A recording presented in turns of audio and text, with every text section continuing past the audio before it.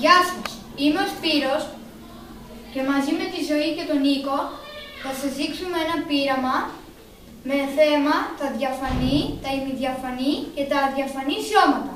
Τελικά που θα χρειαστούμε για αυτό το πείραμα είναι ένα μαύρο χαρτόνι που θα το έχουμε κόψει σε σχήμα τετράγωνο, ένα άσπρο χαρτί, ένα αλουμινόφυλλο,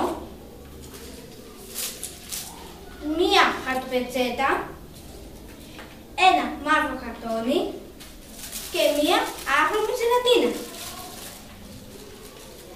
Τοποθετούμε το μαύρο χαρτόνι με την τρύπα πάνω στο θρανείο. Ανάβουμε το κερί. Τοποθετούμε την άχρωμη ζελατίνα πίσω από την τρύπα και παρατηρούμε ότι περνάει πολύ φως από την άχρωμη ζελατίνα. Τοποθετούμε το μαύρο χαρτόνι στην τρύπα και παρατηρούμε ότι δεν περνάει καθόλου το φως μέσα από το μαύρο χαρτόνι.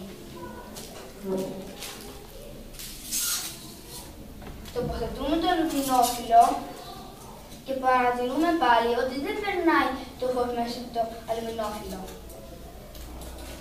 Και τέλος, βάζουμε τη χαρτοπετσέτα και πάλι δεν περνάει το φως μέσα από τη χαρτοπετσέτα.